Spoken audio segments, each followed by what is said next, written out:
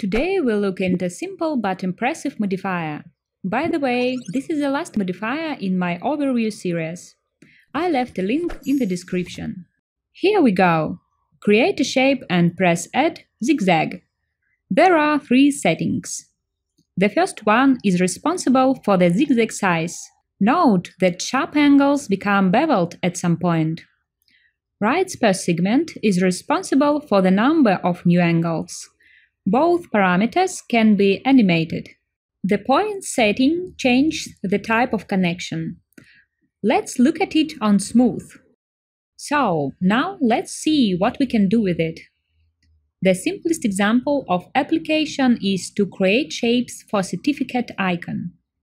You can also make a cross or an asterisk out of a circle. And the most popular thing is the wave.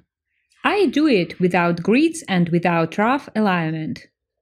We create a line and duplicate it.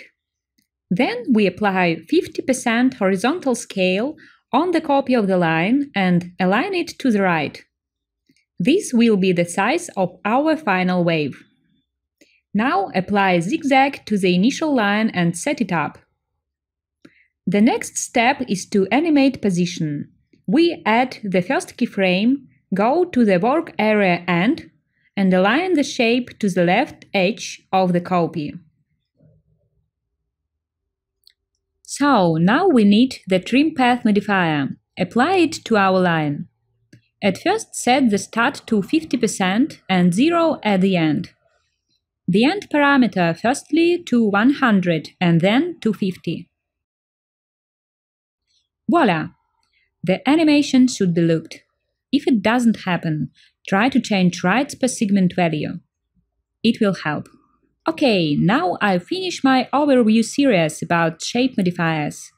I hope you found it helpful. Thanks and see ya!